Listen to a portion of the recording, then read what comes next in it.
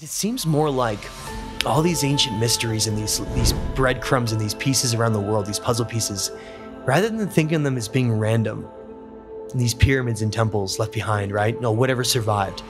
It seems more like they were deliberately left behind for us to be a message. And these pieces to put back in a puzzle when we would be ready someday in our lives, in our path. And that looks like it's unfolding right now, with those ancient mysteries being unveiled and put together right now. And that is coming out of this figure, Zayasudra, who is this original first Sumerian king, which was part of the very beginning of where the story started. That was an ancient priest and sage that seemed to have this divine understanding of higher things, but had these sons, and he was basically told that the end of the world was coming. One of those cycles was coming to destroy everything. And that story has ended up encapsulating my entire life.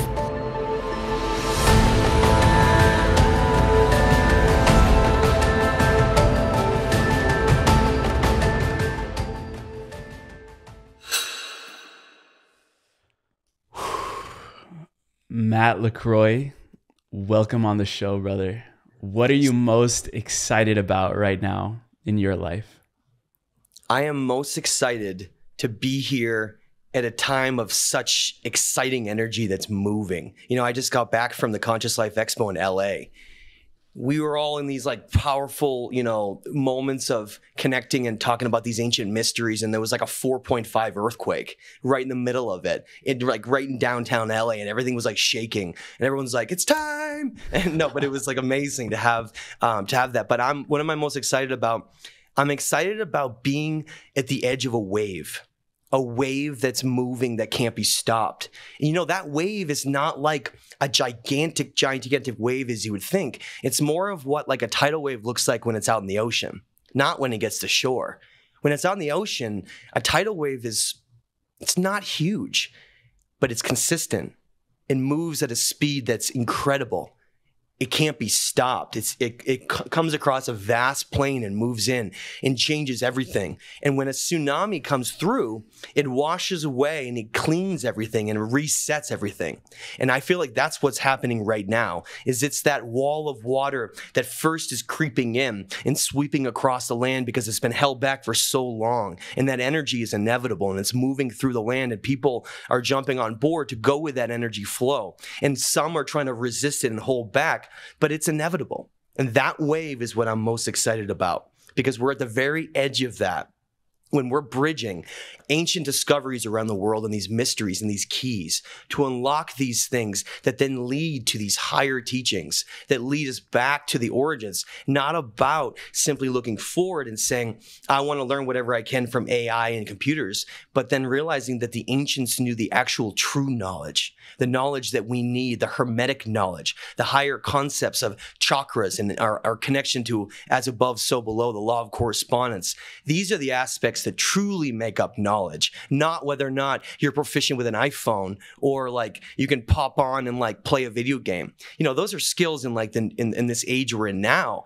But if we want to break away from that and not have that illusion control us, we need to realize that the true knowledge is about disconnecting from all of that noise, as I'm calling it. It's all noise, right? That's the kind of a phrase that I'm using for a lot of this, is that we're getting distracted by too much. It's taking our time and it's taking our focus. And what we need to do instead is just take all that noise and get it out of our life.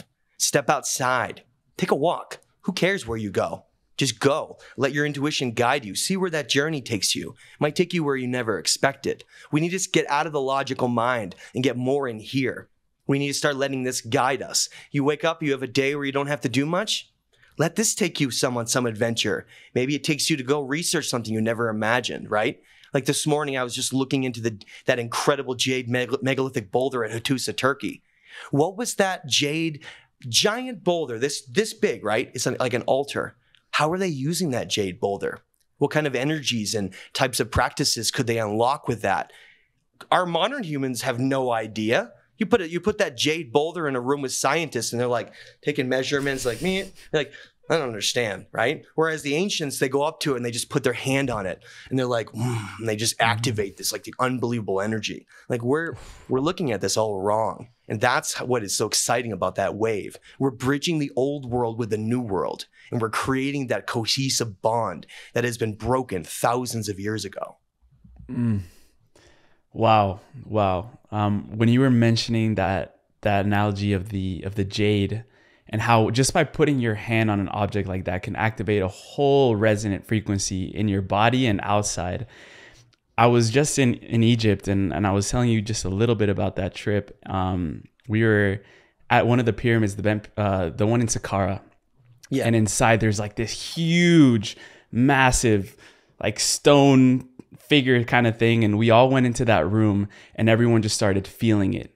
And as soon as we put our hands on it, people just started liberating energy, singing, speaking in a different language that no one knew what they were saying, crying, expression. Why do you think those ancient technologies could have such an effect on our energy system and on our bodies? I think they were specifically tuned for that. I think that the ancient sites had two primary functions. One of them was creating this harmonic connection we have, an energetic connection to reach these higher states of consciousness, but almost more like an activation. So imagine it as not just raising your vibration frequency, but imagine it's more of like activating previous lifetimes, even almost like unlocking something that's been blocked. Each lifetime, karmic lifetime, maybe you were an ancient priest in Egypt once or somewhere in Peru, but like that life is long ago gone. I think that places like the Great Pyramids of Giza have that type of effect where they may be like the most powerful of these temples on earth. So imagine that what kind of capabilities would that have if you have the most powerful temple? And I think that's why people go in and have those profound experiences, because it's not only unlocking these other sides of us and connecting and tuning us to a higher self, but I think it's almost merging lifetimes. I think it's almost remembering like this true essence of who we are, and it activates that. And I think that's why you cry, because it's like lifetimes of pain about not knowing who you truly were and what your purpose was. And then finally, like having all of that, you realize that it was all true, that you were part of like something greater all along. And I think that's the most profound thing you can imagine. Now, what is the other purpose? I think the other purpose was there was once an ancient understanding through every symbol that I study right now, especially with this work I'm doing with Turkey and others. It's this understanding that there's this concept of balance must be maintained here. This concept, this core concept of oneness and balance, but that if there isn't, if there are not co-creators and that type of intelligence to maintain that balance, then the earth actually becomes unbalanced. And that's actually counterintuitive to what a lot of people think, is that if we just like leave the earth alone and that there's no sentient beings here, if it'll be fine. But actually, no, the earth has had a tendency throughout history to become very violent and angry. And it's discussed how some of these creator beings, the Anuna and others throughout this like more of angelic-like nature of our aspects of looking at throughout ancient history and every concept of influences, they discuss this concept of like balance. They use their hands out like this.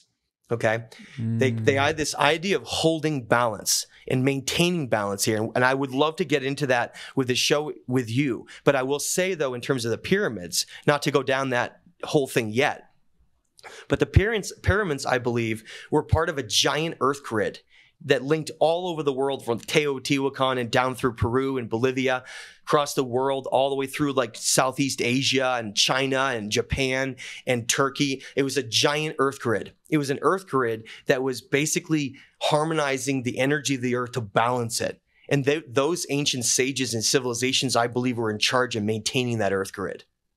That was what their purpose was. They were literally doing the job of the gods, which that is a road we can go down to talk about, like what I really believe our purpose is and how it's been misunderstood in some ways and look painted through the lens of fear, where it's actually like not that way at all. And even my understanding, and I have to admit, like if you look at videos that I've done from like 6 years ago, my understanding's changed greatly. But that's the purpose. If we're supposed to evolve over time, it doesn't mean that we totally pretend like everything that we had said long ago like didn't matter anymore. It's about a progressive growth of understanding. And even things that maybe you don't believe now might still help someone that you said long, years ago, because that's part of their path. There's a path that everybody gets in this for different reasons, right? There's a whole different amount of reasons why people get into this. Being connected to nature, ancient mysteries, UFOs, or just anything that's like related to something that's unorthodox, that kind of breaks you out of that box. But I think what it all comes down to is that it tends to funnel you down this road. And I was just talking to Randall Carlson the other day, and he had this brilliant line he said about it. It's like we're all digging parallel rabbit holes, and they're all going, and the deeper we go, they all eventually just merge together. And I thought that was such a beautiful thing, because it's about all of these narratives of understanding it, like someone's just like, for instance, well, I just specialize in crystals and I look into the energy of that. Like, that's great, because that's a huge part of this, right? And then another person's like, well, I'm a tarot reader. That's what I do. Like, well, that's another part of this too. And then someone else is like, well, I'm the biggest nerd you've ever read. I've read every ancient history, like archaeological paper. We need every piece of that. They're all facets of a greater understanding that builds into what the ancients understood. That's why if people think that they're going to get into this area of, well, I want to explore like the mysteries of the ancients and higher consciousness, just take it in steps, because when you start to realize how big it is and how much it encompasses, you're like, wait a minute, I got to be like a semi-geologist. I got to be like a climatologist. I got to be like an energy healer. I got to be like a shaman. I got to be like an archaeologist. Wait a minute, I got to wear all these hats. Well, you got to dabble. If you want to understand, you can't just listen to what someone's saying. You got to go see it for yourself. You have to learn about it. You got to explore it yourself. Be like, is that, is what Emilio's saying right? Like, I want to go see if what he's saying, he's talking about the Kabbalion and Hermetic texts. Like, I got to go see if he's actually being true. That's good. Go do it. Go read it yourself. Go and then have that exploration, because it's no matter how much someone tells it to you, in order for you to actually embody that in your own change, in your own growth, you have to become it. You have to go and explore it, and you have to see if it resonates with you. And if it doesn't mean it won't later on down the line. And that's why I think the Great Pyramid of Giza, unlocking that within us, is about us remembering this ancient stewardship, co-creating aspect of who we were that we lost and forgot long ago. And Matt, I love that you started off this conversation with the aspect of balance, because to understand balance, we have to understand where we have gone out of balance. And that brings us to the origins of humanity. You call it the great struggle between the eagle and the serpent, between Enki and Enlil, the left brain, the right brain. Yeah. What can you tell us about that great division that we've seen from the very origins of humanity that extend far out more than we think it does? What can you tell us about that? This is always usually people's favorite area to talk about, because it really encompasses things they can see tangibly, right, on flags and crests and in ancient history. I mean, if someone's ever interested, like right now we're talking, just look up eagle and relative eagle, like variants of the eagle throughout flags and crests throughout history. You'll see that most empires did have that symbol, and it starts to make you wonder, like, wait a minute, so what does that symbol mean? And then you look at something like, and not the corrupted versions later, but like the Aztec and Maya, and even down in South America and others, like in India especially, and you'll see the serpent was this like very, very important aspect of their civilizations. But what do those two things mean? Now, I will say, when I mentioned my understanding of those slightly changing, it has slightly changed a little bit over time. I will say that the opposition that I once saw as being something that really was like working against each other is actually something that's more working with each other. And that was something that I think for us in this path of learning all these things, we want a hero, right? We want someone to be the good guy. We want someone to be the protagonist, right? We want someone to be the good guy, and we want someone to be defined as the bad guy, right? The villain, this antagonist. And we need that because it makes us feel like we understand things. But the more that I've had to go down this road, the more that I've realized that these two primary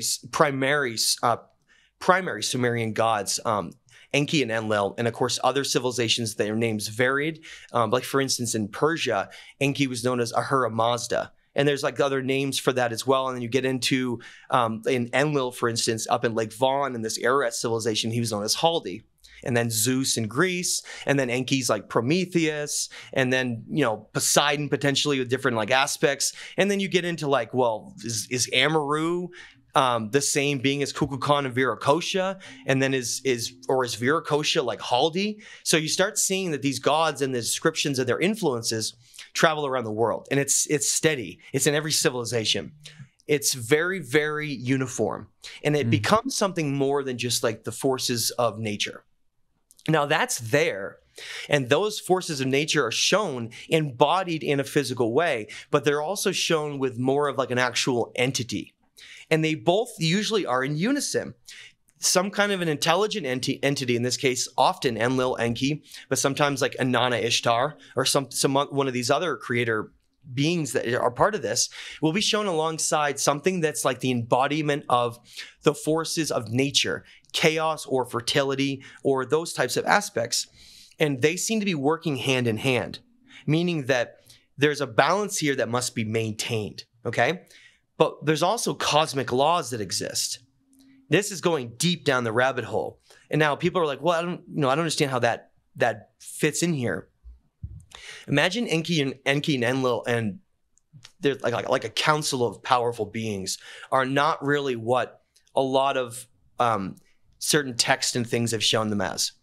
Instead of being like a group of alien-like beings or something that come here, imagine they're more like co-creators of the universe. And there are some of those powerful beings that exist, and they're literally fractals of source. So not at all like this idea of some isolated group just coming and like doing whatever they want. Actually, quite the opposite. Imagine like a plan was created. A plan had been designed in the very fabric and creation of the universe.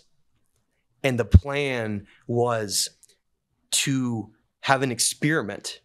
And I mean, I am open to the idea of multiverse and this concept that, I mean, maybe even the idea that there are universes that are even completely non-physical, like they're just energy. We don't even know. But it is interesting to think about it like that, because if you have a universe that's completely not like ours, and our universe is energy, but it's also physical because it's manifested in the third dimension, wouldn't it be an interesting experiment to take a being that's omnipotent of every power and aspect you could ever imagine and throw it down into the lowest form of matter to have to rise back up again? It's like the ultimate story. It would be the ultimate story. And it's very interesting because in the Nag Hammadi text, you read like the ancient Gnostic text, right? The Nag Hammadi scriptures, the secret book of John, and you find out that Yaldabaoth in that was this jealous, cruel god, and that humanity had potentially was like threatening being greater than them or at least equal. And that idea was like, he was like extremely jealous and almost angry over that concept that that we could just achieve that. And it was more like that jealousy and that those ideas of, well, we're going to throw them down in the lowest form of matter. But why? Like, do we deserve that? Is that a punishment? What is that? Like, why do we have to go start over again and rise back up to the top? What's the purpose of that all? Well, I realized that it's like these cosmic rules that are in place. I said, like, hermetic laws are actually not really hermetic laws. They're cosmic laws. They're cosmic constants, and that's all it is. They realize there are cosmic constants.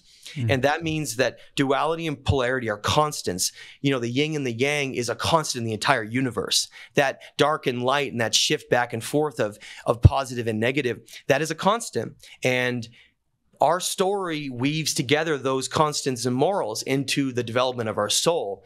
And I think really the idea of this is, imagine there are souls that exist at a lot of immature levels, okay, all throughout the universe. And maybe our universe was created entirely for the purpose of being a teaching universe.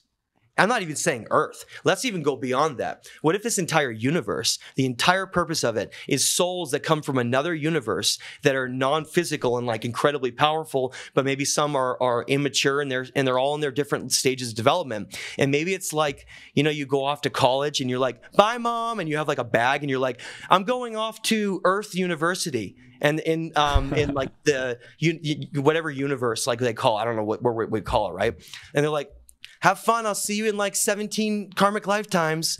And you're like, I'll be back, right? However many it is. But maybe that's what this whole thing is, because the more that I've looked at it, the more that seems to be the case, is that these beings like Enki and Enlil and others are more like the teachers, okay? They're more like the teachers that came here to teach all the young souls how to eventually have that first beater car that then crash and have a big fender dender. You know, they have a fender broken and like a tire, and like they know that. We're going through that. We're learning. We're being distracted. We're like that. We're those kids that have to be let go to a party and get really drunk and like get sick, so we understand like what those responsibilities and those decisions are. That's us. We're those kids, and this entire thing is a teaching school. But the problem is that those parents are not exactly going to be easy on us. So you can't allow a teenager that doesn't learn like the right rules to just all of a sudden have the keys to everything and then cause destruction, right? That's irresponsible. So what do? Well, you give them slight responsibilities. You help them. You start teaching them. You're like, oh, look, maybe things aren't the way you've been taught, right? Maybe look at these distractions here, like, and think about the distractions in the real world. I love that analogy of a teenager because I think it fits every single thing you can imagine. A teenager is often distracted by a lot of things that they later like look back on or like, that was silly, right? Pretty women, and you know, if you're a man or whatever, just depending on, it's just an attractive person, or something that's fun, like a party, or something you want to learn how to do, or whatever it is. It's something temporary. It's something that you're doing to learn and understand as you go along. But that's not something you're going to do later on in life, right? And I think that's the idea now, is all these things we're in, and I mean like on a high level, distractions, TV and celebrities and malls and these like material world that we get lost in with money. That's like the teenager being distracted. That's like the idea that, hey, we're going to put these distractions and you can take them if you want, but that's up to you. You have free will in this reality. You can decide to do whatever you want. We're going to offer it to you because guess what? We can, and that's part of this whole system. See, the more that I realize, it's not really about the opposition of consciousness. It's about the timing of when things are going to emerge based on when we're ready. Because if you tell someone like, hey, go walk out in the woods in the dark alone, and like, I'll see you later. Like, if they do that, they might get lost. But that's their choice, right? We can't expect to like have our hands held the whole time. This notion of meekness that has been introduced by later monotheistic religions, of us just kind of sitting back like sheep and not standing up for the power we are, that needs to end. We need to stop being weak. We need to still have heart and love, but we need to be like spiritual warriors. We need to be strong again and remember our power. And that is what this old teaching game of Enki and Enlil with the eagle and the serpent really gets down to. It's these core concepts of how these different aspects of us, two primary archetypes of human nature, two that exist. The one is this aspect of power. It's a powerful aspect. It is like a driving aspect. It is like the left brain. It is what is really embodied into the divine masculine, but in the sense of a controlled energy that can be a power of creation. It can be eagle. Force, yes, the eagle. It can be a power of a force of incredible power and strength. But imagine how fine that line has to be. Imagine how perfectly fine you have to walk that line, where if you don't walk it just right, that ends up being the ultimate energy of destruction, like Shiva. Imagine we need to imagine these concepts now in a different way, okay? Now that exists. But at the same time, this other whole side exists, this right brain, this divine feminine serpent energy, this energy of unlocking the energy of chakras and kundalini within us, this spiraling that's inside us, this creation, right? This imagination, this imagining what a world could be, but not action. The action comes from the other side. The action of doing something comes from the other side. That's why they have to come together in this place of strength, in this place of love and creativity. And that eagle of the serpent struggle all throughout history has been very real. And you'll have a civilization that, for instance, let's take the Maya, the Aztec. Those civilizations were originally based on completely non-war. I mean, non-war at all. They didn't have any war. If if you look at the early history of those civilizations like Uxmal and Chichen Itza, you know this because every structure was built for like astronomical purposes and purpose of consciousness. So that's how you know that. Whereas later, you find out that that changed. And I can tell you that I found that evidence. And it was the first thing I'd ever really found in the field, ever. Years and years and years ago, when I was dabbling and exploring all this, I was in Chichen Itza. And you had the 8 trillion people around the temple of Kukulkan, all like, yay! And it's like so many people, and you're like, okay. And I'm walking around the outskirts because nobody looks at all the other stuff. And there's this little small platform called the Platform of the Eagle and Jaguars. And I was like, that's interesting. Because I saw iconography around it, and it was amazing. And I realized, like, knowing what I know about the eagle, knowing what I know about the pine cone and these symbols, it was like I had maybe seen something that I believe archaeologists had misinterpreted. And it was actually the first thing in the field that I had seen that I thought had been wrong. And what it was this platform, and it showed the Maya god Kukulkan, their great sage, this feathered serpent dragon god, which is just it's a symbol, but it's about like this metamorphosis of higher energy and how that civilization was built on those morals. Now, when I was reading though, I saw Kukulkan and I realized it was like a story. It was telling their history. So if anybody ever goes to Chichen Itza, go look at the Platform of the Eagle and Jaguars. Where no one else looks. Exactly. And it shows this Kukulkan with snakes coming out of his head, okay? Serpents. And I realized that was telling you the start. It was telling you where it began. Imagine Kukulkan traveling with these great sages. And Kukulkan was just like a wise sage. It's actually described by the Viracocha and Kukulkan, which is the same, are described by the indigenous people as a man that was of Caucasian origin, which I believe came from Lake Vaughan, by the way, and had a long beard. And we find genetic skulls that have genetic testing back to that region, so we know that's true. But they say he had a long beard, and he was like almost like a wizard-like person. It's like, really, that's what they described him as, right? That's why when Cortez landed to conquer the Aztec, they confused him with being Quetzalcoatl, because what happened is that the church, it was brilliant. The church ended up knowing about that prophecy of the return of Quetzalcoatl, so they timed Cortez to go land at the same time. How did they know that timing? Because it means that they knew. It means that they knew those ancient secrets, and I think they did. So what I'm getting at, though, is that when I was looking with that whole mindset of understanding that there had been like a conquering here, I was reading it. And so you see, again, that traveling sage, Kukulkan, with his group. Imagine them arriving in the Yucatan, tropical jungle, hot, type of place. But why do they care about it? Well, the Yucatan has one of the most unusual types of geology on Earth, where it has what's called a karst landscape, where limestone allows these giant cenotes to be created down into the ground. In fact, the Yucatan has not one single flowing stream or river, if anybody doesn't know that. And yet it's a lush, tropical, beautiful place, because trees have to go down into these cenotes and have their roots go way down in. Now, this concept kept coming up, though, about a concept of a navel.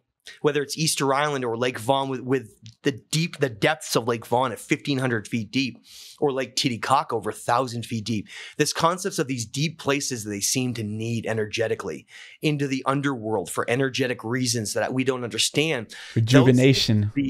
Those seem to be integral to them. Now, think about a cenote. That's exactly what a cenote is. These cenotes that go deep into the earth, that they would have all these rituals with. Well, imagine Kukulkan is looking for that energetic type of energy to create a civilization, right? They need that. That's sacred. So they go there, they find that, and they find an indigenous group there that's living in nature. Okay, they find them, and he comes down, and they can't speak the same language, but he's speaking to them in their head. Yeah. And he's saying, basically like, brothers, come around me. I want to show you something. And at first they like fight and they throw spears and and then he basically, it's described as having a demonstration of magic and power that is awe-inspiring, and having the people stand back and in awe, and having him say, imagine him saying, I am not here to harm you. I am here to guide you and show you something greater. And having them, then they basically kneel down on one knee and he shows them something they could never imagined. He takes that group and he teaches them about building with giant stones. He teaches them about how you have to create an energetic sacred space within nature, and how you design the structures and how you design and take care of nature creates a harmonic energetic signature that then propels into that entire earth grid. It's not just about the structures. It's about creating the space for the earth. It is that they called it in ancient Sumer pure places of energy, and that they would build temples only in those pure places. Now, I went off on a bit of tangent, but get back into that, the eagle and the jaguars, that story, right? In that platform, it started with Kukulkan. Starts with him creating these civilizations of knowledge, of higher knowledge in the stars. But then something happens. Then you see an eagle, and the eagle is eating the seed or the heart of like knowledge. He's eating it. And then you see this other iteration of like war on this depiction. And I like felt sadness in my heart at the deepest level. I realized that what people had missed is that was telling us the story of the creation and the reaching like their golden age, and then the downfall and then destruction of their entire civilization. What happened to the Maya? They went away from energy and from practicing with the stars and from being balanced, and they went through a dark period of blood sacrifice and turning into a war culture, and they were destroyed. Yeah. You said Atlantis lost its heart as well. Exactly. And that is being balanced, though, by these Anuna gods in the realms of our reality. And they're simply the ones that are balancing those two sides. When I realized it's not really about going out and trying to like tempt, like it's not about corrupting them in the sense that you want to. I've had to readjust my thinking. It's more about this. I think the people corrupted themselves. I think their disconnection, and often when you look at what was going on in Mesoamerica, you find out that they were going through severe droughts and catastrophic changes with the climate. And I think that their agriculture had disappeared, and I think they had turned to dark places to try to, in hopes of bringing back the rains and fertility. And one of those ways was human sacrifice. But those types of energies and those practices can unlock something. And it unlocks something that exists there as a fundamental constant. It's been everywhere. It's been all throughout history. It's anytime any dark practices are performed, which I trace back to the very origin. Started in Atlantis and then Babylon. And it was an understanding that you could also unlock the dark aspects of our reality through certain practices. And that is what the battle that really is like the secret battle that went on, that people I don't think really exist even in most historical understandings. Imagine secret societies and groups where this magic is very real. They're practicing alchemy. They're practicing all of these things. And you have like a darkness that's emerging. You have a darkness that's emerging that is about a darkness of control. It's a darkness of wanting to control over the minds and consciousness of humanity and entrap and enslave them so that you have all the power and control. And that energy is what became embodied into the eagle. It was a symbol that never intended to mean that. And I need to make that very, very clear. The eagle in the Kef relief from Lake Fawn, that is the first eagle, I believe, in history, ever. In Turkey. Maybe besides some of the cylinder seals we still have from Sumer. I'll give you guys that. But besides that, really one of the first iterations, I should say then, is from Lake Fawn. And what it shows is that eagle was used as a guardian. It was a guardian for the path of protecting the higher path, protecting it. Because imagine what would happen if you allowed someone who is dark. Imagine, and I do think Lord of the Rings is a perfect example. Look at the idea of the dark and the light with the two wizards, right? Perfect example. What would happen if someone powerful got like a lot of power? Like, how much destruction could they cause? And I think that's why this path of higher ascension and reaching these states of really becoming creators here is fiercely protected to the ultimate degree, to literally be gatekeepers, to not allow anyone through who isn't of the purest of heart. And that is what was being measured by Horus in the temples, where they, Osiris and Horus, where they're showing the measuring and weighing of a human soul through a heart. And they weigh it, and if it's as light as a feather, it means that they're pure. And that is what is being truly measured here. So if you're outside and you're alone and you're like, I'm going to throw this piece of trash in the ground and nobody's going to see me because it doesn't matter, right? No. They saw it. You're caught, buddy. You're caught. None of that gets past anyone. Every single thing you do is filtering through your karmic path. It's what your decisions you're making. That doesn't mean you make a mistake you can't make up for. That's not how it works. Don't live in an endless state of pity because you made a mistake. It doesn't matter as long as you grow past it and you find ways to make up for that mistake. There's always ways to make up for it in this life or the next. You never should feel trapped. But that's what that story, I realized going back to Chichen Itza, it was a sad story that showed how the serpent civilizations had rose up and then eventually become corrupted by that concept of the war eagle. And it's very apparent because in the Aztec, their warriors were called the eagle warriors.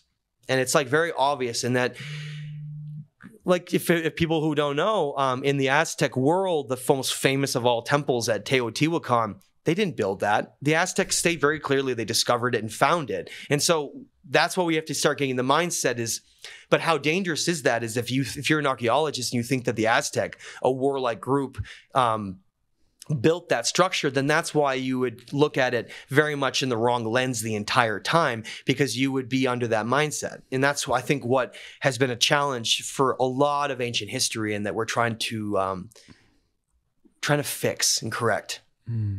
Now, these great sages that you said traveled around the world, starting up whole civilizations, that they were in Mexico, they were in Egypt, they're all over the world on these ley lines of energy and the sacred energy structures. Why are we not seeing these great sages, or are we walking amongst us right now? Why did they leave, or are they still here? I think we're looking at this in the wrong way. We look at the past and we think like, we look at like Krishna, we look at Buddha, we're like, wow, those great men individuals were there, and there's females too. Those great individuals have been there and have been like a benchmark and will never achieve that again. If anything, I think we only had a few ascended masters at that time.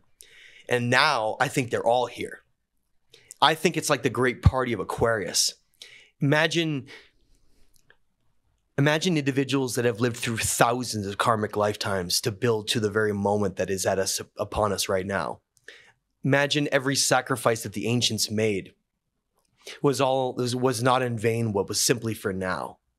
And I like to think of it as, like, close your eyes for a minute and imagine you're a great sage and one of these great ascended masters, and you're sitting on the edge of a ledge. And you're projecting out your energy of balance, but you know that the time you're in is over. The time you're in is ending, and there's nothing you can do to stop it. And instead of being sad, instead of getting up and walking away, you know, because you open your eyes slowly and you see a wave, a tsunami that's traveling across the land to destroy everything. And that is not a symbol. It's a real physical tsunami. And it's there to destroy the entire ancient world. But you stay steady. You close your eyes again and you remain calm.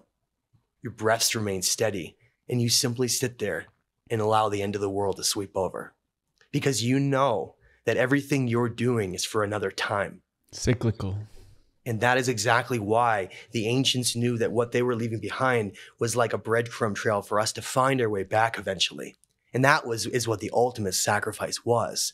All the ancient temples, all the teachings, all what's left behind was for us now, so that we can find our way home. Because this time of Aquarius, in this great new age, this is the one that's been prophesized and sung by the ancient shamans and the ancient Maya from the very beginnings of time. They saw it long before. They knew. They knew they were prophesizing long before they knew eventually there would be a time when these catastrophes would eventually end, and that this new golden age would take over and it would lead to a whole new chapter. where there would no longer be a reset. It would no longer start over again and be complete, utter destruction, but be something that's built off of something ancient that also merges with technology to create something that's never existed before. And that is what the Age of Aquarius is. It's the great enlightened time that has been prophesized for over 10,000 years. The last time that this was on Earth was right before the Younger Dryas destroyed everything, 11,600 years ago. And here we are on the cusp of that great era, whereas we come out of the Kali Yuga cycles, from being knocked down to an Iron and Bronze Age, rising back up to a Silver, embarking on the very edge of a Golden Age. You asked that question before. Every ascended master is here now, right now, and every sacrifice they made is so they can be here right now. Because this is the time when the energies of that, we help usher into Aquarius, kind of like holding the hand of Pisces, holding the hand over there, because it's always an energetic transfer. It takes time. In fact, the time that's the most volatile is when you're in that transition. And I think that's why people need to look past what's going on in the world and think of it more like maybe those growing pains of the dark night of humanity's soul as it's rising up to take that next step. You know, that teenager that's going through those growing pains of getting in all kinds of trouble and having to be scolded and having to learn the real lessons of what to do. We're in that right now. We're in that right now. And it takes time. And we have to be more patient and understanding. Be more caring about someone. Just because they're having trouble doesn't mean they have the same understanding and the same path you do. We have to help. We have to realize that there are souls here that are on vastly different playing fields. Vastly. You know, there are ascended masters who literally have mastered reality and have decided to come back. That's still a risky thing. You can still lose yourself here. But they choose to because it's like the ultimate thing that this universe, I think, has been waiting for. The coolest game ever created. It's like the great party of Aquarius, and everybody's here and they're all ready for it. And everybody else in the street is like, hey, what's going on? Is there a party down the road? You're like, yeah. And you're giving directions. Come on. That's exactly what we're in right now. The human population, on my understanding, has never been as great as it is right now. No, absolutely not. Without a doubt. Not even close. And that's why if you imagine the earth as like a giant crystal and the earth is ready, that sacrifice was known to the earth too. The earth had an agreement as well. We need to stop thinking of the earth as like a giant terrestrial rock. It's a living entity. It's a giant crystal. In fact, it might be one of the most powerful, intelligent planets in all of the universe. And I think that's why we were chosen to be here on that giant crystal.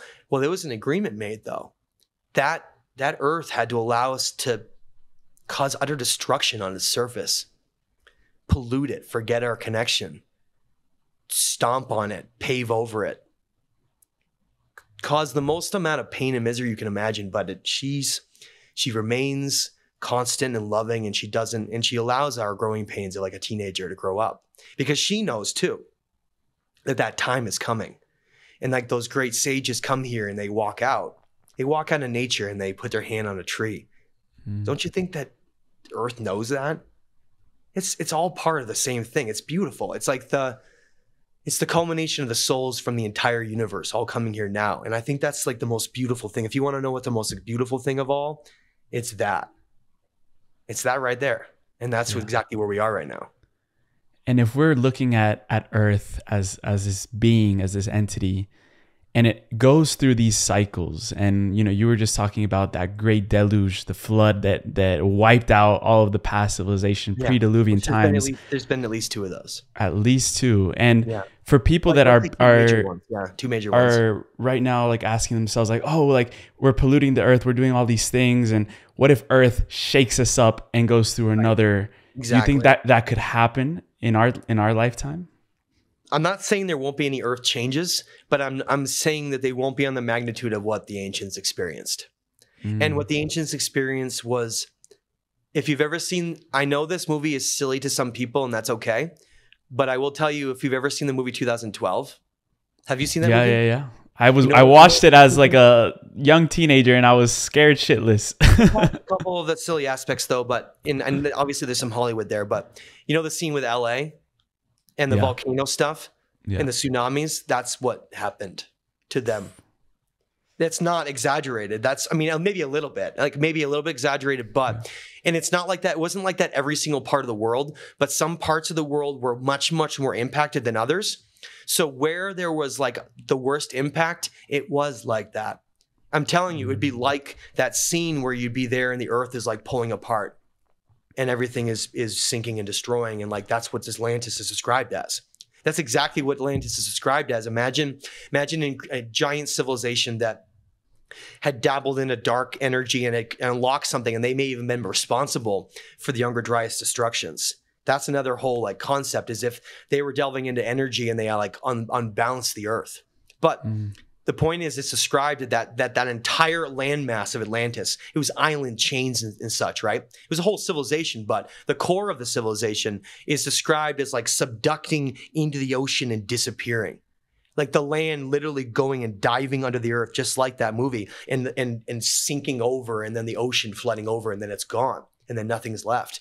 That's the kind of destruction that our ancients had to experience. So when I gave that view before, that ancient wise ascended master sitting on a ledge, like with the end of the world, that actually happened. Yeah, like that really happened. And the only reason they didn't freak out is that they know cycles and they understand these cycles of energy and consciousness, and they know that it's part of a greater path. We're not going to be destroyed here. Our story doesn't end with that. It's the very story of the universe itself. We are the story of this universe. Our microcosm experience into the macrocosm is that entire story unfolding. And I think that those teachers are here to help eventually hand over the keys to become the actual co-creators of balance here on this earth. We have a long way to go before we get there. But I think that means a lot more than some people understand. Again, it's that repairing of the earth grid, and it's that repairing of having ascended masters all around the world that are literally like holding that balance. Because when you do that, that's when you bring the golden age. We bring the abundance. Imagine it's like a long winter, okay? It's deep snows everywhere. Do you know what really brings spring? Yeah, the sun, but there's a whole nother factor. Spring is described by the indigenous and shamans as like singing into abundance. The birds, the sounds of spring, they literally sing it into creation. That abundance is brought in. That's what we need to do. We need to sing in the age of Aquarius and the golden age.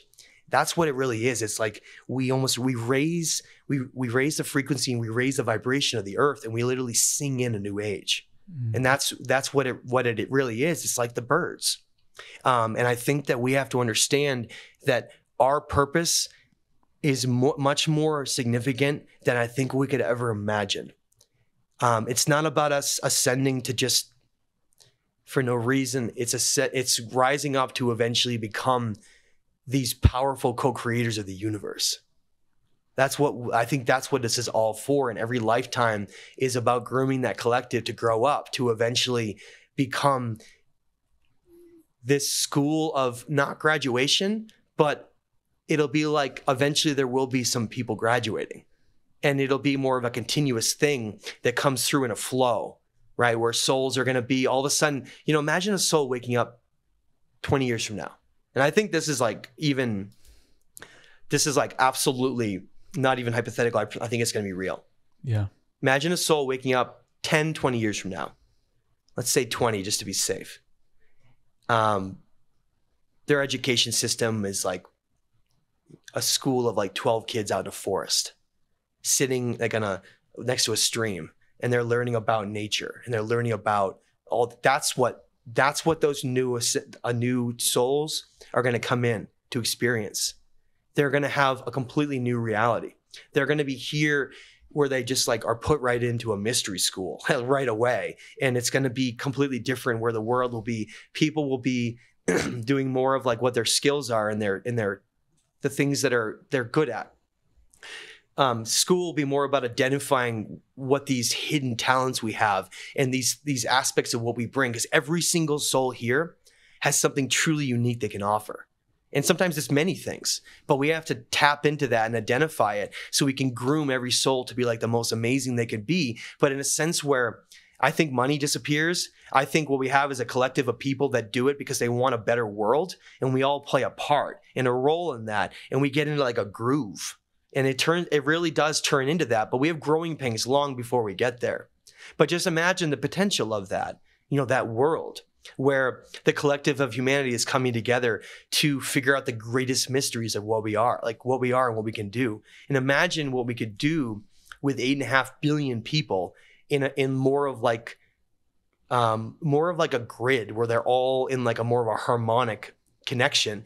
That, I think, is what truly like beams us in this like higher place. I think the earth will almost turn into like this light that's seen everywhere in the universe. It'll be like almost like activating a crystal. So that's really what I've been looking at with our unfolding. And I think that's really where our path is going. Yes. And you mentioned the sinking of Atlantis. And, if we're still around now, that means that some humans had the opportunity to get away and survive that flood. Absolutely. Let's talk about Zaya Sudra and yes, what his role is in all of this. So there are obviously survivors of these events. I've identified 2 primary events. I believe the first event was, let me nail that number down. I believe the first event was probably around 40,000 years ago. And I have data on what to map that out. That one is still a bit in flux. We're playing with pieces of data such as Zep Tepi, the alignments of Leo with the Great Sphinx, and some other areas to figure that out. But I will tell you that there's a realm in there of dates in a time period that we're massaging, but it's somewhere in that frame of mind, in that time period. Now, the one that we know, the one that's like definitive without a doubt, because we have ice cores from Greenland, and we can see it very, very well in what's called the black mat around the world. It's called the Younger Dryas layer. It's a layer that represents these absolutely catastrophic times that the Earth went through. And I think that the Younger Dryas was worse than the previous event. I do want to point that out. I do think it was worse, and that's why they all disappeared. That's why those civilizations like all were wiped out. But the Younger Dryas culminated and ended at 11,600 years ago, but it started about 13,000 years ago. But then you have to add like what's called the Older Dryas and then the Oldest Dryas. So you get a little bit in the weeds, but really what you want to think of is, imagine our Earth goes through periods of ice ages and then non-ice ages, and those in-between times are called interglacial periods. Now, those interglacial periods are when catastrophes tend to occur on the Earth. And that is exactly what we're seeing with ice cores and looking at these historical records. It seems to be part of a cyclical nature that it's embedded. And let me explain that. Imagine it has to do with the sun, and it all has to do with the alignment of the planets. It has to do with outer stuff. It has to do with a lot of different things, but the sun's the primary. And it has to do with this wobble of the Earth over time and all these aspects that come in. And it ties into a perfect cycle that seems to have, I've been looking at Antarctic ice cores from Antarctica. You can go back 500,000 years. 500,000 years. That's as far as we can go back, but the ice cap's older than that. It shows that cycle embedded for the last 500,000 years. Wow. Yes. I was like, wow, wait a minute. So what is this cycle, right? Well, the cycle has to do with Milankovitch cycles. It has to do with the Earth wobbling at certain times with the sun interacting. And what happens is you have these massive volumes of ice that build up along the northern and southern hemispheres, and that they create massive amounts of weight and imbalance. Okay? Enormous amounts of weight, miles and miles of ice. The Laurentide ice sheet, which is the largest ice cap that we know of that melted off besides the Antarctic ice sheet, was miles deep. And where I used to live in Maine, I was literally where I'd be talking, I was in a place that had like 1 to 2 miles of ice above my head at one time. Now, where I am in Colorado right now, we just had more of like montane glaciers. But what I'm saying is, imagine that happens on a cyclical basis, where all that enormous amounts of ice builds at the North Poles, and the Earth gets really cold, and it's like that for thousands and thousands of years. Now, that doesn't mean the equator and those other areas are, but that's why places like the Sahara Desert were green. That's why those environments that those ancients were built in didn't look at all what they look like now, because the climate wasn't even close to the same. Not even close. Now imagine that when those interglacial periods go from ice ages to warmer periods, it doesn't happen like in this slow, long, gradual period that like scientists have been teaching us, and that's called gradualism. Take that out. Gradualism, just like chuck it out for a minute, okay? Imagine that the sun goes through things like coronal mass ejections on a cyclical basis. Are those the solar flares? Yes, massive solar flare. Massive. Every certain amount of time, that seems to be on a cyclical basis of the Earth building up enormous amounts of ice, okay? And then the sun goes through that event and it hits the Earth with a massive amount of energy, okay? Melting those ice caps. The ice caps melt, okay? And then what happens? Well, then you have this weird effect that people don't think of. This is why the ancients disappeared. The ice, all of a sudden, trillions of gallons of water flood into the ocean. Fresh water, trillions of gallons. The oceans around the world are based on what's known as a current system. Like the Gulf Stream that comes off of the Bahamas is the only reason why people can really live in Spain and Portugal and especially like the United Kingdom and Iceland. Like you literally could not live there. It would be very cold, inhospitable like areas in some places, especially the more north you go, like Finland and Sweden. It would be like completely Arctic. The only reason they can live there is because the Gulf Stream brings enormous amount of warm water and air into the entire part of Europe. And that circulation system creates an entire system on Earth where the ocean currents are one of the main drivers of the climate of the planet. It's the oceans. It's not really what we see as like just the carbon levels. I'll get into carbon dioxide in a minute. Now, what we find though, is that when we have these massive shifts into these warmer time periods that the ice melts, you get two things happening. One, all that ocean water is flooding in, the fresh water is flooding in the oceans. Those currents are based on a perfect balance of fresh and salt water. That's what keeps the currents flowing. When you put all that dense fresh water in, you shut those currents off. That's why when we look at the older Dryas into the younger Dryas, we see the temperatures rapidly spiked and then rapidly dropped as those ocean currents shut off all around the world. Temperatures plummet again. But then what happens? The sun is still going through incredible activity, okay? And what it causes is as that ice starts to melt, the poles then shift. The poles then shift because so much weight has been holding it in place that imagine something has been frozen, all of a sudden it moves because the weight is now gone. And then you get magnetic shifts, and then you get every tectonic plate and volcano on the Earth going off. Then you get another double whammy. And that event then spikes CO2 levels because all the ice melting and the permafrost, volcanoes are going off, spewing carbon dioxide into the atmosphere. Guess what happens? Every single chart I looked at in Antarctica from those ice cores going back 500,000 years, every single time that the ice age ended, CO2 levels spiked out ahead of it. Every single time. Proving you it had to be a massive volcanic set of eruptions and methane also melting off at the same time, showing you that perfect cycle. The perfect cycle. Then what happens? Well, all the volcanoes go off, all the tectonic plates go off, they melt all the ice, the Earth comes back together, calms down again, you get into this nice calm place for thousands and thousands of years, and then of course everyone's freaking out thinking it's going to happen again. However, I think that the cycle has been broken. I believe that the cycle is now ended. And I believe that that cycle was about simply grooming us. It was a cycle that existed here and that was very purposely doing that to destroy us and have us find our way back again. And I think that was on purpose. And I want to tell you that a very profound man told me this once, and I won't say who it is yet. But he said, Matthew, said it seems more like all these ancient mysteries and these breadcrumbs and these pieces around the world, these puzzle pieces, rather than thinking of them as being random, and these pyramids and temples left behind, right? No, whatever survived. It seems more like they were deliberately left behind for us to be a message. And these pieces to put back in a puzzle when we would be ready someday in our lives, in our path.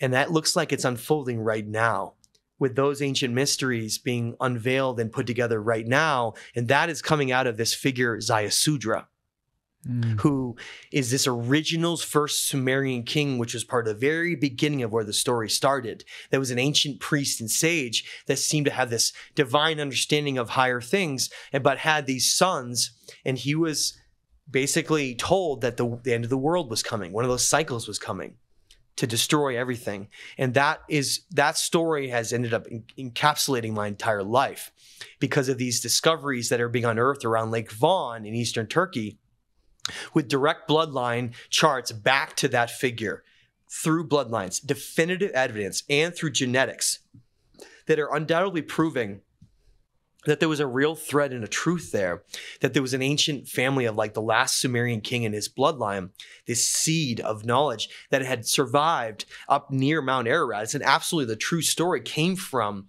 way before Christian texts, though. If anyone's listened to my work, they'll understand that what I'm talking about with Zayasudra, yes, that's the Noah mythos, but it came from thousands of years later in the Epic of Gilgamesh and Adrahasis, in Legend of Itsubar. That's where the story really came from. It was just copied and brought later on into our society. But we have to understand that the core of that was about mankind surviving against all odds, that we barely survived. And these progenitors of mankind, I mean, there was indigenous groups undoubtedly around the world, but like this seed of knowledge that came back to this divine place barely survived. And that was what this story really encompassed, was reading cuneiform text from Cavus Tepe, talking about being built by Haldi, and then having it come back to Enlil, and then realizing the most profound thing of all, Emilio, the most difficult thing. Remember getting back into trying to have this idea in the head of who's a hero, right? And who's a villain, right? Who's the protagonist and the antagonist? That whole idea is like, well, wait a minute. So if those cycles are consistent in like a cosmic law, duality and polarity are cosmic laws, and Eagle and the Serpent are just representing those different sides of those cosmic laws, then it means the hardest thing to realize was that Enki and Enlil are literally playing dualistic roles and alternating in each processional age. Who we think of as the hero, who we think of as the hero, in which Enki is the hero. He warned Zayasudra and had the seed of mankind survive and allowed us. Looks like he at some point had also played another role later on as being a deceiver. And then on the flip side, Enlil, the very one who decided to destroy mankind in a secret pact to not tell anyone, ends up deciding to then being the greatest benefactor and lowering their golden age in humanity. It was like when I realized that, and then seeing Enlil become Haldi and this enlightener, and then enlightener as Zeus as well, and to the pre-Greeks, but then becoming like a jealous and evil type of being, like Yaldabaoth or Yahweh, right? So then it flips back again, and then he becomes like the whole Moses story. That's Enlil, I believe. Okay, that Yahweh, I believe, is Enlil. So the whole thing is like mind-blowing, because you're like, wait a minute, I don't know how to separate good from evil. They're switching roles every now and then. No difference. What we perceive as being evil is part of a greater path. It's part of a greater understanding and teaching that they're both working hand in hand. They're both created together. They're both part of the same path. So if you're being tempted, if you're going along this path of consciousness and you're feeling that temptation of bad things, that's because that's there to help strengthen your resolve. Because the more you strengthen that in saying, I will ignore that voice disappears and just is gone and never comes back again. But the whole purpose of that voice is because your consciousness and your energy and your soul wasn't strong enough. Why would we not expect that temptation to be there? You think this is going to be a cakewalk where they're like, okay, come on, let's go. No, of course not. It's the ultimate school. Free will and destiny clash in a place that's very mysterious and we don't understand. But they're very definitive. And free will and destiny, I believe, have a place where I think free will tends to ride that train and destiny tends to take over depending on what you decide to do with that free will. Okay? Because destiny may be one of those palpable type of timelines where there's probabilities and possibilities, but it ultimately does come back to our own decisions. So stop pretending somebody else is going to do it for you, or that maybe if an opportunity presents itself, that it'll happen again for you. Seize the moment, live in the moment. And remember that if something's being spoken to you, if you're feeling like something's strong enough, maybe it's there to help guide you in that moment. It's all part of a web of a story. Every single person listening to this is being guided. We all have a higher self. We all have a higher self that's multidimensional, that can see a nonlinear timeline, that can help guide us. Get out of the logical mind. Stop with that. Use that to just balance your bills and stuff. Get out of that whole thing. Don't use that anymore. Use all your decision making. Use it from here. Start listening to this again. And the more you listen to it and become more in tune, the louder it gets, like an antenna that becomes activated. You know, like that antenna in a jungle that's been covered in forest and forgotten, right? And you go in and you peer away and you're like, wow, look at this old technology. And you peer away the vines and you turn on, it's like, that's like us. It's like we've forgotten and it's been dormant and we're activating it within us. And that's what we truly need to do. And I wanted to say that those teachings that come out of that last Sumerian king, from those ancient sites around Lake Fawn, first cross, the first chalice, the first ascension teachings that became the core of not only the lost civilizations, but the Knights Templar, secret societies, and all these groups, comes back to this understanding of we were given the keys to everything once, only once. And the agreement was that if we lost them, they would never give them back to us again. We would have to find them again, okay? That was the agreement. It was our job to not be handed them ever again, but we would have to rediscover them. And that is what this entire mystery is for us to rediscover that when we're supposed to, for when we reach a certain stage of consciousness as this catalyst that then bridges the entire thing. And that is what is exactly happening right now. And that's what's so beautiful about it.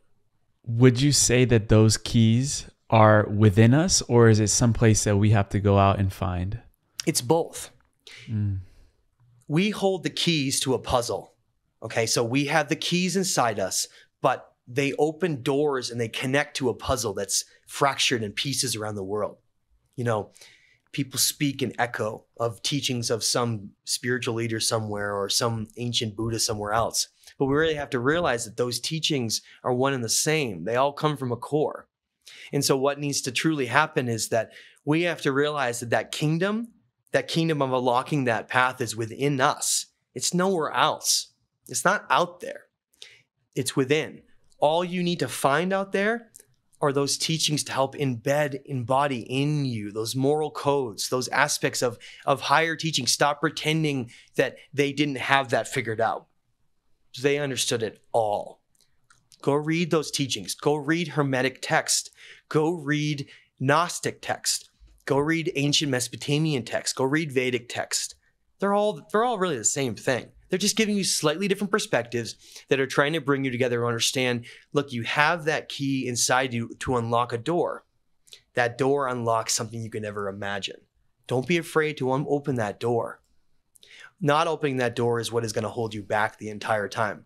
It's up to you if you want to continue this lifetime in these karmic lives over and over again, doing that's the same thing. That's your decision. I'm not one to judge, okay? That person may want to do that. They may want to come back over and over again and just kind of have a nice cat sitting on their lap and read a good book and sit by a fire and like live in a quiet life. Everyone is here for like a different path. But the thing that kind of hurts my heart the most, and the thing I want to say the most about this, if I could say one thing, would be the hardest thing for me to see is those with great potential that don't use it and have so much to offer, but decide to run away and hide from it.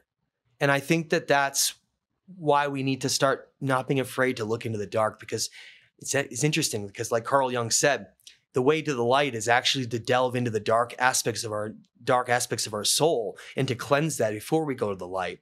So it's not really the path that we think we are. We're in that dark night of our soul right now before we can get to that higher place. The magic we seek is in the work we're avoiding.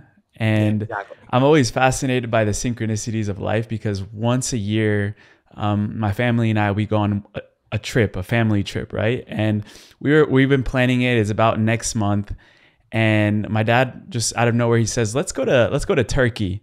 And then we're all like, no, let's go do Japan or something.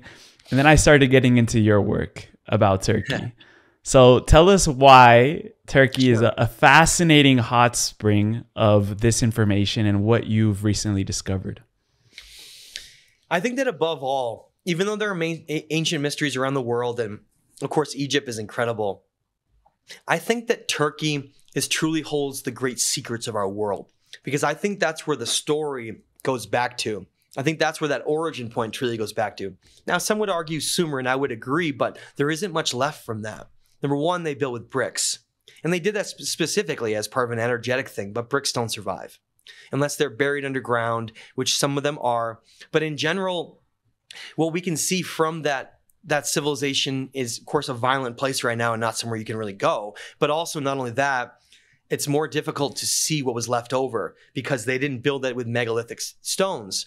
Now, in Turkey, especially Lake Van, but also places like Hattusa, which highly recommend other ancient places like Hattusa or San Simeon, you find these incredible remnants of lost civilizations.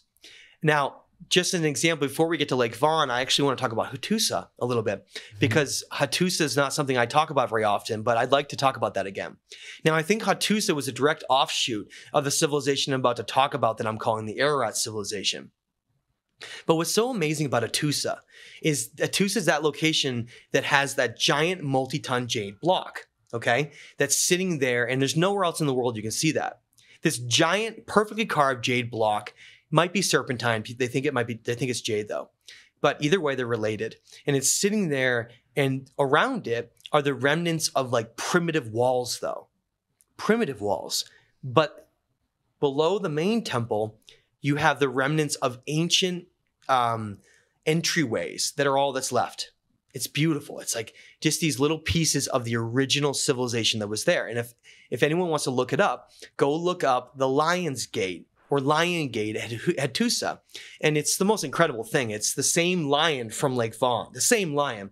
And it's guarding the doorway, this giant arch made out of granite. This enormous arch, right? And there's all the primitive work built around it, where that other Anatolian culture, probably the Hittites, came later and tried to rebuild on top of it. But imagine, like back in the day, that granite lion altar that was 10 feet tall, with people coming through, like riding on horseback, coming in to this grand temple, right? They come in, and there's an incredible temple on the top with a famous jade relief or jade boulder that was maybe like an altar for them. And maybe they're coming there to meet some great priest, right? And they ride up and they get led up to this temple, and they sit down and they put their hand on that jade block, and they have these profound experiences. But now imagine all of a sudden that just kind of disappears in like this fog and wind, and thousands of years have gone by, and tsunamis and earth catastrophes have wiped everything away. And all that's left is that jade boulder and that entryway that's still partially there, just like as a remnant of what was that ancient city of what was once there. We have to bring these civilizations back to life. We have to bring them back to life and embody what they really were, because they were the greatest philosophers and benefactors that mankind has ever known. They were the greatest men and women that ever existed. They were not controlled by the material world like we were. They were understanding the great deepest fundamentals of who they were and the world that they were connected to. And for them, the greatest thing they could do was to reach highest states of consciousness and leave something behind that could never be forgotten. The legacy that once was, which is why these discoveries at Ionis and Lake Van, I started my entire media and discovery company called Ionis Legacy, because I believe that Ionis is the key to that entire puzzle that opens a door to the very doors of our higher consciousness and divinity. That's what that door opens. And it's the first cross on earth. the first chalice. But instead of passing in the sacrifice like we see in Christianity, he's passing the pine cone, the seeds of knowledge from the tree of life. And he's showing how to reach higher states of balance and ascension, literally the core of every single esoteric mystery school teaching, I believe, goes back to these discoveries around Lake Vaughan and what I think was the lowering of a golden age that started right there with the last sons of Noah, Sudra, who his sons became Japheth, Shem, and Ham. And I believe I have mapped out there not only that they were real, but exactly the paths they took and what they created. Japheth creating all of Europe through Malta, through Minorca, and the ancient Proto-Athenians that are spoken about by Plato in the Timaeus and Critias. That's all Japheth, okay? And then you have Shem traveling down through the area we have of like Israel, down into Egypt. And that entire story coming from the Shem line, which is fascinating because the first cross we see in the Assyrian civilization, if you go look it up, his name was Shem-Si. Shem-Si. That's the name of the Assyrian king that had the first cross later on as that group passed south and then created again the Assyrian civilization out of the ashes of the Sumerians. Shem-Si, Shem, there you have the exact connection back to Shem. Now the other one, Cham, I believe went off through Iran, down through India. And that's where we have that whole connection around the world. But I think those three sons went off and created the golden age as we think of it. And even Atlantis and the Proto-Athenians were the pinnacle of those civilizations eventually. And going back to what we mentioned a bit earlier about Atlantis, that it lost its heart essentially, and they were in a golden age. What do you think happened to those great civilizations of Lemuria, Atlantis, and why did they get so far off track? Yeah, well, Atlantis specifically is the best example because it's very well documented. If people don't know the story, I highly recommend you read the Timaeus and Critias, and also Diodorus. Solon, Diodorus, Plato, that group had all the Atlantean knowledge, it seems like, because it came from Egypt. It came from a place called the Temple of Sais. And there was a lost amount of knowledge that was passed from there before the destruction of Egypt, which was later lost. But there was an ancient priest known as Sauntius, okay? And Sauntius was one of the last legacies of these ancient priest historians that knew and was guarding the story of the past. And he was all that's left. And when Solon visited Egypt to the Temple of Sais and met with him, with his other priests, that's where they learned the entire story. And it was embedded into the temple walls there. The whole story, our story. In fact, the Temple of Sais, its only purpose was to be a catalog and a record, not just of the records of mankind, but specifically of a record of its history. Like a time capsule. It was a time capsule. And if Solon had never visited Egypt, we would never know the story of Atlantis and never know it existed. Or at least not have definitive knowledge of it. You would have it through other means potentially, but not like that. And that's why the reason I'm trying to say that is if you read what Plato says in there, you find out that first he says that this is a real story. So we have to get past the whole idea that that's an allegory or something, right? It is, but it's also not. It's a real example, but it's also the perfect allegory for what can happen to a civilization. It's both. That's the ultimate example. You'd want to use a real live example because in this case, what he's writing about is that there's two dominant civilizations that existed. Now, I have evidence to explain why not three. Because in the ancient Tibetan library of the Temple of 1,000 Buddhas that was found in 1901 by that whole like group that was exploring Asia for the first time, coming out of anthropology out of the University of England. When they explored and met those monks, those Taoist monks, and they found that ancient Tibetan library, there was a map that showed Lemuria as being a civilization that was destroyed before Atlantis. It actually succumbed way before that, and that's why you didn't hear about it in the Timaeus and Critias, because it was already gone. But I think that if you want to see evidence of Lemuria, I think that Tonga, the whole Maui, Tonga, that Pacific area with those giant Guam, that area has these huge T-blocks, T-shapes. It's actually funny because in that, I know the Disney Pixar movie with Moana, that god Maui is actually really the god they say built those. It's like Wow. mind blowing that They like, always sprinkle in a little bit of truth into these movies. Marvel. exactly. Go look up Tonga and Guam and these. There's a number of other Mauritania islands, and I think there's another one where these same giant. They're limestone, but they're still enormous because I mean they don't have any other type of stone there. These huge pillars that are just like the T-pillars we see elsewhere, multi-ton. And the groups there, the indigenous groups that have been there for a long time. I mean, those groups have been there for many, many generations. They're like, no, we didn't build them. That was Maui, which is just amazing because it gets back into this idea of, well, are all these just these shared powerful either sages or types of beings that travel around and create civilizations? Now, I say that because what does the Timaeus and Critias actually say? Well, it doesn't mention Mu or Lemuria. That was already gone according to this ancient map that I had seen. But it states that there was two civilizations that were the primary civilizations, the only two on the earth. It says that Atlantis had grown to a massive power, an empire, and it was threatening actually a lot of the world. And I don't know, a lot of people don't know this, but it was discussing how it was actually using slavery from Africa, which is where that actually started, is way before people think, is that Atlantis was actually using slavery from Northern Africa. Yes, and the whole thing is sad because Atlantis used to be based on this pureness, kind of like Chichen Itza and the Maya. Same thing. They just eventually went down a dark road of practicing black magic and corrupting themselves and going down this dark path of becoming a war empire. And that's exactly how it describes it, that they became a maritime still, war empire, and that they were conquering and like taking over the world. And it's described how there was only one nation that could stand up to them. Only one. Of all the powers of the world, the only one that could stand up to them was the Proto-Athenians. Called the greatest, it was called the greatest democracy and greatest civilization ever created. Which is interesting because it was made by Zeus, though.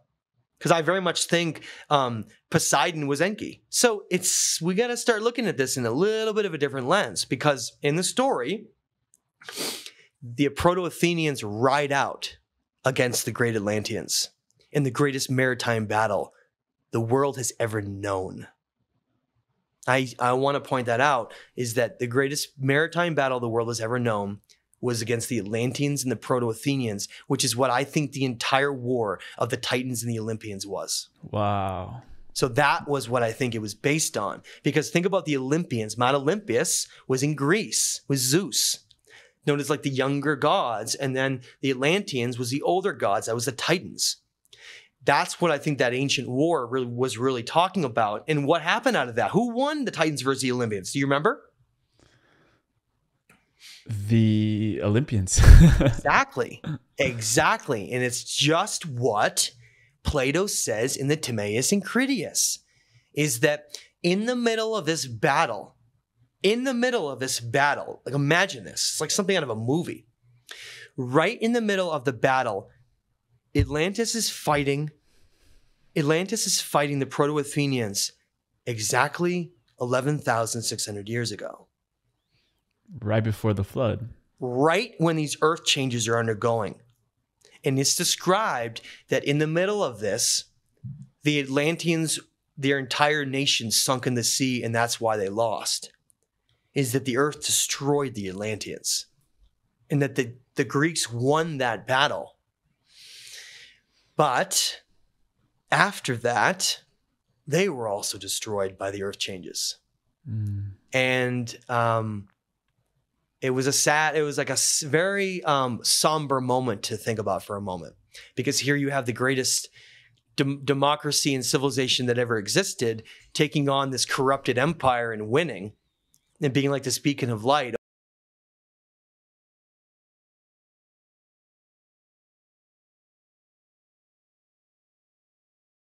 Understanding and like perfection, because that's where they came out of. And who did they get all that from? Japheth, the very same one who was the builder of the Lake Von civilizations, who has the direct name of Heichberg. You'll see coming from a lineage who King Haik was a direct descendant of Japheth, who is the founder of the Armenian nation, which is basically that area of Kavistepe and around Lake Van, used to be ancient Armenia. So the whole thing is unraveling to the story that goes back to the very origins of everything. But and that's a bloodline. You said King Hike. Sorry to interrupt you. It's a bloodline of demigods. Exactly. Shed light on and that is exactly why the Greeks considered that the same thing, and so did the Atlanteans. Imagine Shem travels south through ancient Iraq, through Israel area, that whole region, goes down in Egypt, and then goes and creates Atlantis out through Mauritania. That's true. Out off of Africa in the Azores and that whole area out there. That's absolutely true. Whereas Japheth goes west and then creates the Proto-Greek civilization. So they're both these civilizations are being created that one time, but then there's other civilizations traveling around the world creating all this. So it's truly like a lost history that we don't remember, that was lost to us. And then we're trying to put those pieces and those fractals back together to understand who we really are, because it really is like humanity. Our story is truly the greatest story that's ever been told. Yeah. And diving really deep into the bloodlines, because you've talked about the secret societies, all that, how they worship like these ancient bloodlines. We see it in, even in England, with the Queen and all of that stuff. Yeah, the royal family. So what is the importance of bloodlines in all of this in the ancient history of humanity? Well, first of all, that's a tricky area because you have to be very careful not to feel like there's a superiority there. Exactly. And I want to start by saying, like, every racial group, every group of whatever person you are, like, you're beautiful. And every group is beautiful and absolutely around the world. The ancients believed there simply were certain gifts that had been imparted, like demigod-like gifts that are now infused all over the world, of course. But there was like a bit more of an origin they could trace with them.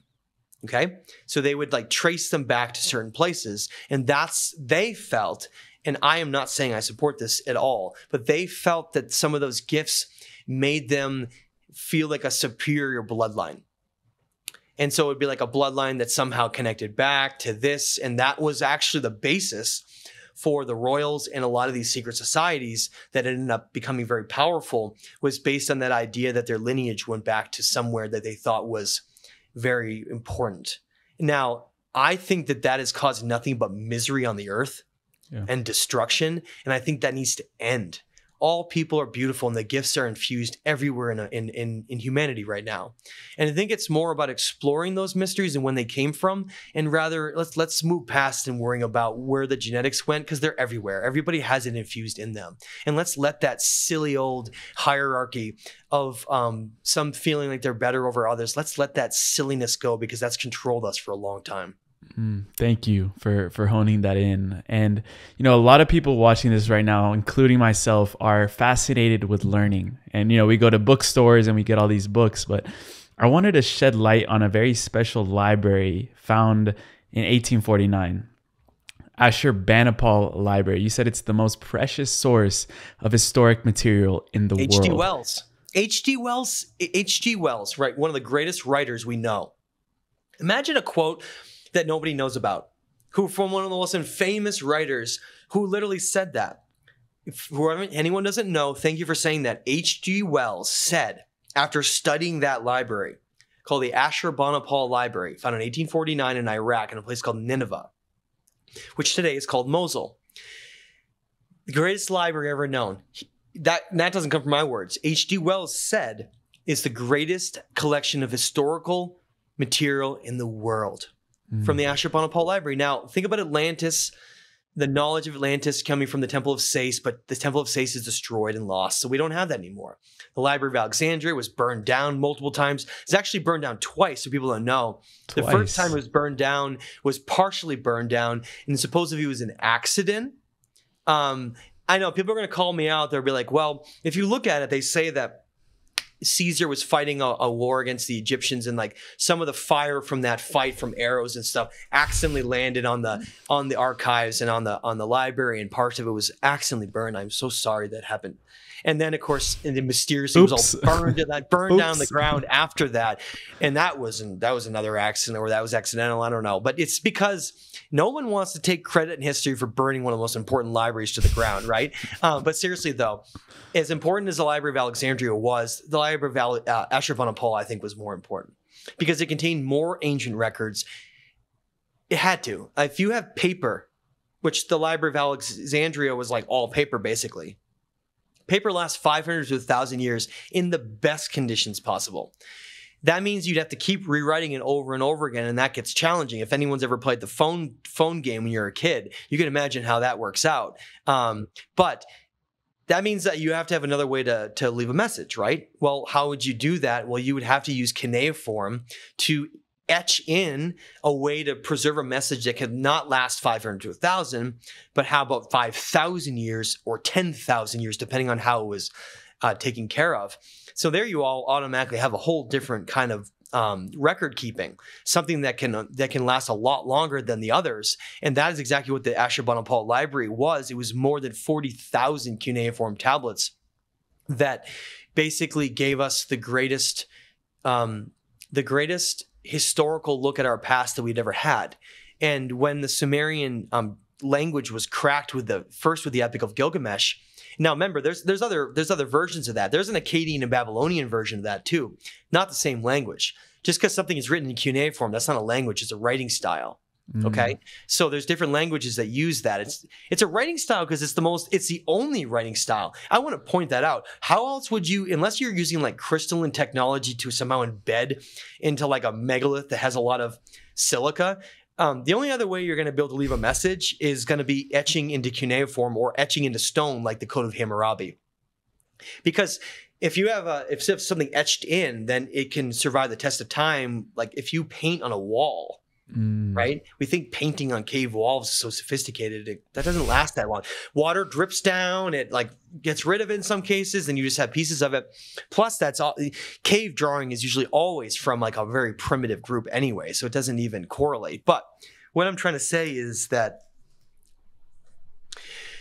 the Ashurbanipal library gave us a glimpse into a history that we didn't understand. We didn't know. It gave us a glimpse into these tablets that then led to these discoveries that I'm working with right now. That's the only reason that exists, because of this ancient understanding of Shuruppak and these first cities, which is why I'm headed to Penn Museum to that first excavation that found Shuruppak as part of all this, to like go through the archive, like something out of like National Treasure, which is in Philadelphia, by the way, Penn Museum.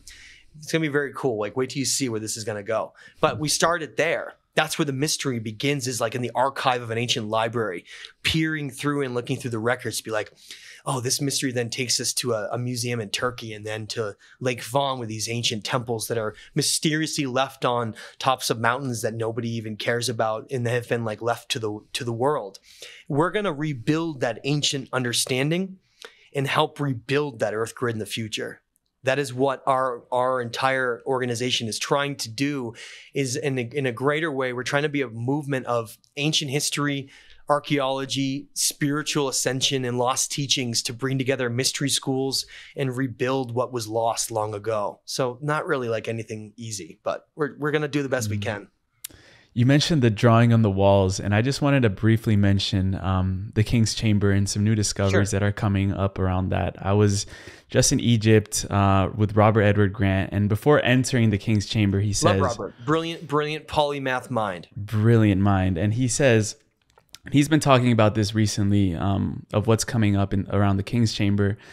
And basically what he told us before we entered was, don't try to see the walls with your human eyes, but with your third eyes, and you'll start to see certain figures. You might see a phoenix, you might see a bull, you might see different things, and I started seeing some figures around the wall. And what he told me afterwards was, those are the 32 decans of the zodiac embedded in the walls of the King's Chamber. That makes total sense. Yeah. What are your thoughts on that? I was really interested to hear. So we know the purpose of the Great Sphinx, right? It wasn't a pharaoh; it was recarved. They screwed up the whole head. It's silly now the way it looks, right? It's just a little head on a big body. If anybody doesn't On the lion. know that by now, like that was a lion. We know that because it was facing Leo, and it was a guardian. We know the lion was the most important guardian symbol, bar none, in the material physical world. Now, the eagle and the griffin is more associated with like a guardian of the higher realms. Okay, so that's not the same thing. That's why it's not a giant eagle as a sphinx on the ground. It's a lion, because the lion was the embodiment of not just a lion's power as we see it here, but Leo. Okay, Leo is the lion. Now, if you align that kind of a guardian type of aspect, that energy, and you align it to Leo, you're creating a synergy there. Then the Great Pyramid of Giza, the queen, the feminine energy is pointed to Sirius, right? And then you have the masculine energy is pointed to Orion. You're creating like a giant synergy there. A giant synergy that is very specific, that they understood that whole harmonic aspect of the size of the earth, the moon, the sun. The ratio is embodied into the Great Pyramid. The Great Pyramid is, there's a reason there's three pyramids. There's only three for a very reason. All the other pyramids have other purposes. They have higher consciousness, other energetic purposes, but there are no structures just like that in that same way. Teotihuacan kind of maps it a little bit. Mm-hmm. But imagine the Great Pyramids of Giza are like the very heart of the Earth grid. They're the very heart of the Earth grid. And they're where the Earth grid is the strongest, and then it spreads around the world with all these other nodes. Okay? And if you look at Lake Fawn with the teachings from Kef Temple, you'll see this triptych doorway teaching in there. These three doors, 3-step pyramids, and the center door unlocks this like flowering of consciousness.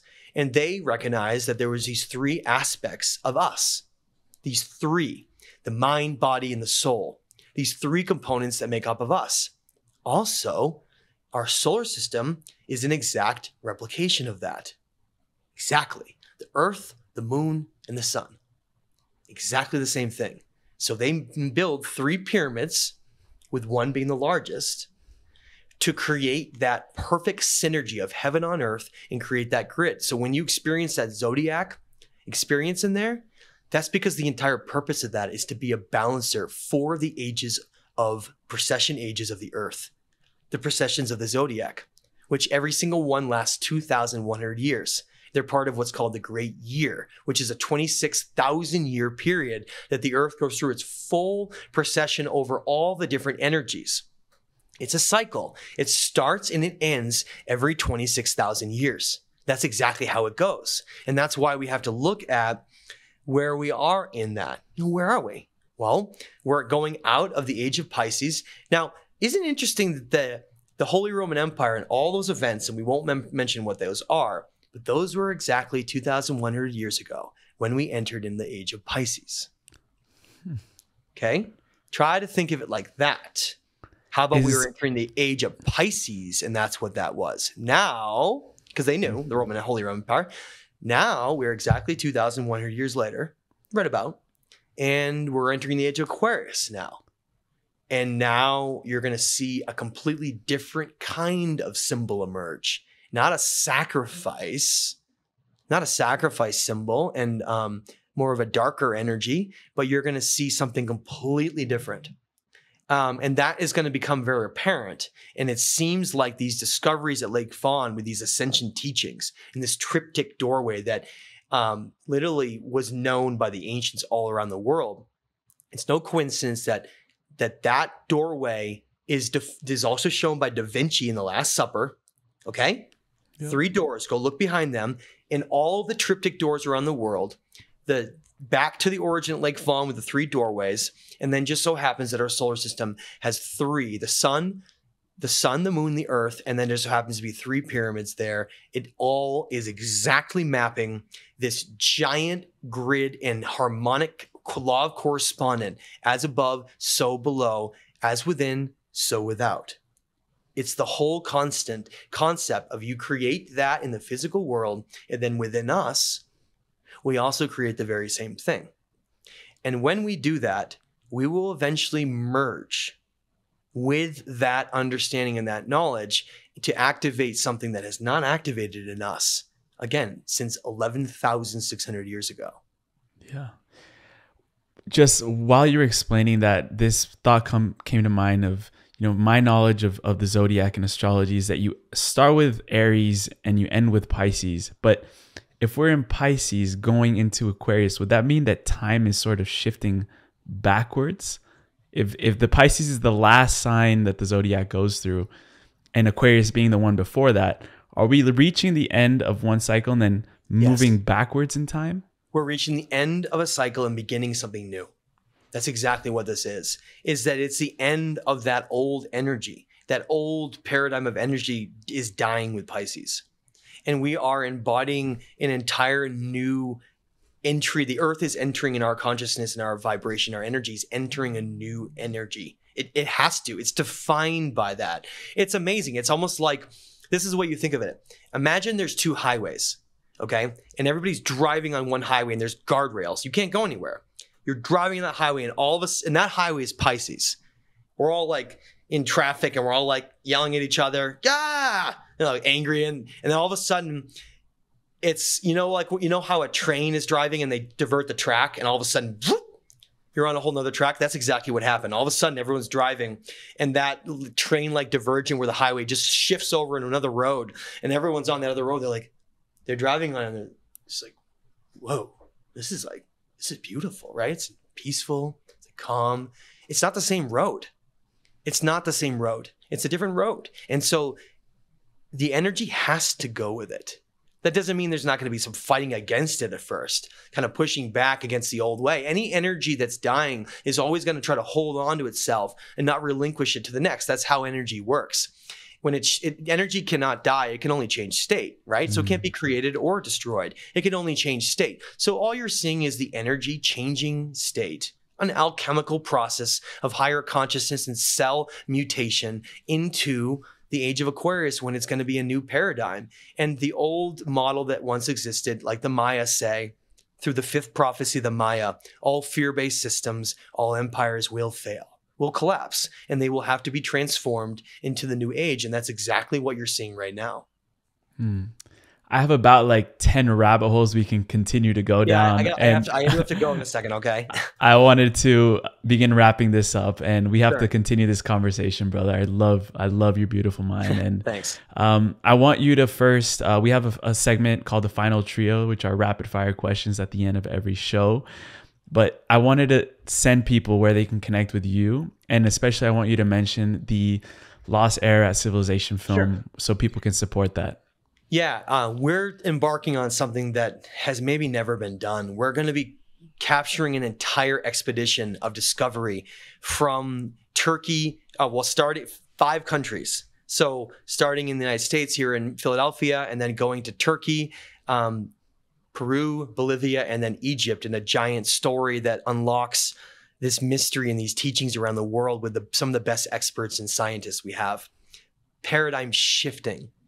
Archaeologists, for the first time in history, coming together, and other scientists coming together to change this entire paradigm and explore a mystery the way it's supposed to be.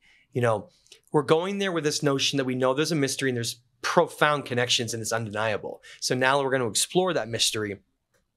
And everyone listening to this can be a part of that. You can go to thestageoftime.com and go to the documentary film page, and you can actually contribute and be a part of that amazing adventure where we go there, capture it all, be part of those mysteries, and that's already happening right now, and it's coming. And I can't announce when yet, but it's coming quick. And we're going to be taking that all on with your help and everyone else that's helping to do this, because this is coming from everyone else. It's like it's a movement. It's a movement, and what's going to come out of this is exploration in a way that's maybe never been done, to provide these teachings and provide this lost knowledge in a place that comes together that can truly move people in a powerful way. So if you want to be part of that, please check out thestageoftime.com. Yes, and we have everything linked in the bottom in the show Thank you. notes. Appreciate And that. please go support Matt on this mission to raise consciousness, brother. For the final trio, we have 2 questions personalized to you, and then the Sure. last one we ask at the end of every show. The first one is, what is one understanding of history that will completely shift the trajectory of mankind's future? I would say undeniably the one that comes to mind. There's so many I could pick for that. That's a hard one, but it's also not at the same time. I would say Ionis is going to change everything. That one place. Everywhere else, I mean, Kef's important because that's a periphery and connected to it, but Ionis with the first cross and that temple, that'll change everything, and that temple will become, I think, the most holy and sacred place on earth in the future. And so that you want to answer the question is when people learn about Ionis and learn about these discoveries, hence my company, Ionis Legacy, they're going to see that this first cross takes us back into the very heart and origin of what everyone has been trying to figure out all along. It didn't mean sacrifice. It meant oneness and connection to all. It was an ultimate balance back to the higher creator. If the 3 represents the way for us to have the path to reach higher states of consciousness, the 4 was the balance and totality of all. 4 cardinal points, 4 elements, as above, so below, left, right. It's everything. It's like the oneness and understanding of everything. And so it really is the totality of the most important symbol that ever existed. And so to have that origin point, I think will actually change all of humanity in the future. Beautiful, brother. The second question, we met in a very interesting moment, leaving a hotel in Miami, going to Billy Carson's Conscious Awards ceremony. And it was right at the time where you shockingly met Robert Schoch for the first time. Right. And I wanted to ask you, out of all, you've had so many mentors in this field. I see Graham Hancock's book behind you. What is one piece of wisdom that these OGs, let's call them, in the ancient civilization space have imparted onto you? Wait, that's a hard question. I have to think about that for a second. I think the one thing I would say that is echoed by every single one of these great minds is to never stop seeking the truth. No matter where it goes or how deep it goes, never stop seeking these greater questions to the greatest mysteries we could ever ask. Yes, sir. Never stop seeking. I love it. Last question, brother, is called time capsule question, and it requires us to travel. Actually, you mentioned it in the episode, 20 years down the line into the future. Sure. And you were given the opportunity to have a time capsule, and this time capsule was going to be meant for the next generation of leaders. So my generation now in 20 years, stepping more into leadership positions to really spearhead into the new consciousness. You could include anything you wanted in this time capsule for them to open and have the guided wisdom from you to carry out the new earth. And what would you include in there? It could be anything from books, something non-physical as well, a frequency, a transmission. Really, you can just include anything you wanted inside of this time capsule. What would it be? We would have to include every aspect of the greatest cultural aspects of our society to start. The Da Vinci's, all those things. We have to include all that. We have to include the greatest poetry that's ever been written. We'd have to include the greatest books, but we'd also have to include like the greatest educational books, things like ancient history, mysteries, hermetic teachings, the Kabbalah, and there we'd have to every hermetic text, the Bhagavad Gita. We'd have to include every Mayan, every Mesopotamian cuneiform story, from like the myth of Adapa to the Eridu Genesis. It would have to be a collection of the greatest minds and the greatest things that were left behind from humanity, in a way that could help guide us to show us what we left behind. And it would not be anything simple or materialistic. I think it would have to be as much wisdom as we could impart. And not just leaving a bunch of iPhones and stuff. Mm-hmm.